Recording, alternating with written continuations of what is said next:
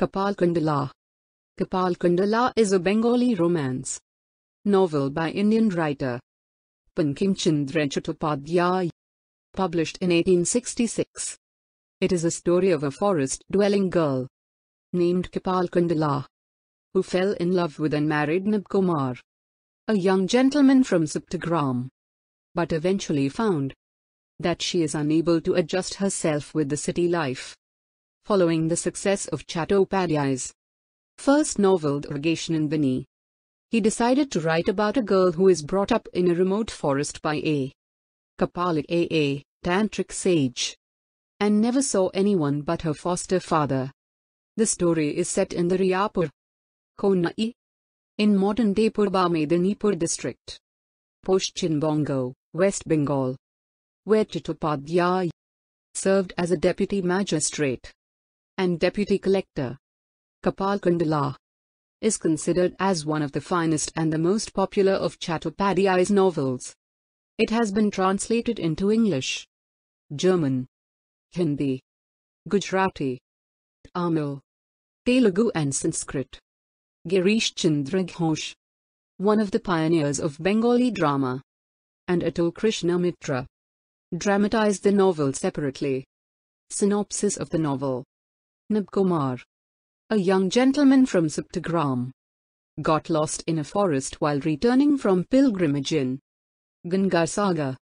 He met a tantric sage, who trapped him, intending to make him a sacrifice to goddess Shamshan Kali, but was later freed secretly by Kapalkundala, the sage's foster daughter.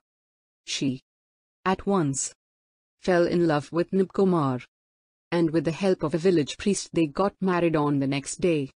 The priest urged Nibkumar to take Kapalkundala away from her wicked foster father, and also showed Nibkumar his way to Saptagram. Nibkumar returned home with his newly-wed wife Kapalkundala, now rechristened as Mrinmoyi. The sage, on the other hand, got annoyed at Kapalkundala's betrayal and began to plot his revenge. In the meantime, Nibkumar met Padmavati, his first wife, who was converted to Islam by his father, making Nibkumar to desert her. Padmavati, now renamed as Moti Bibi, expressed her love for Nibkumar, but he refused her. Later the sage came to Saptagram and met Moti Bibi. The sage wanted to kill Kapalkundala, but Moti Bibi wanted to separate her from Nibkumar only. They made a plot to prove Kapalkundala unfaithful. Padmavati called Kapalkundala to meet her in a nearby forest, and she herself came there in a man's disguise. The sage showed Nibkumar that Kapalkundala came out at night to meet a man whom she loves. Then the sage made the angry Nibkumar bring Kapalkundala to the sacrificial ground, where Kapalkundala revealed the truth to him. Nibkumar came to his senses and he asked Kapalkundala to come with him to his home, but she refused and jumped into the river. Nibkumar also jumped into the river to save her, but both of them were lost. End of the synopsis. Thank you.